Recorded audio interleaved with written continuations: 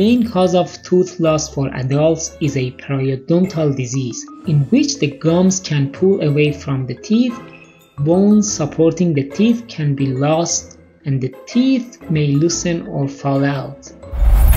Tooth loss process starts by formation of plaques. Plaque is a soft and yellowish biofilm containing bacteria within a thick matrix made from glycoproteins and extracellular polysaccharides. If you brush and floss well every day, you can disturb the formation of plaques.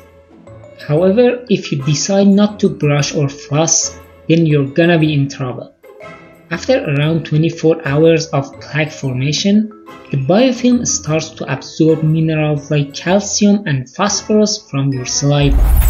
This absorption transforms the soft plaque to a hard substance called tartar that is impossible to remove by brushing and flossing.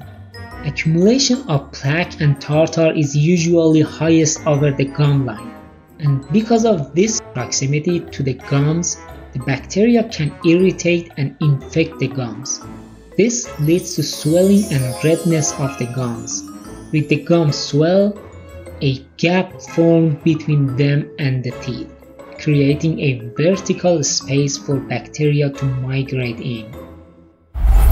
As bacteria settle within the gap, they continue forming tartar that breaks down the attachment of the gum to the tooth surface. This process continues to deepen the gap to around 5 mm in depth. Now guess what? Here is the horrible part. At this step, a change occurs in the bacterial residence within the gap. Only anaerobic bacteria can survive there. These anaerobic bacteria are quite more destructive than their aerobic cousins.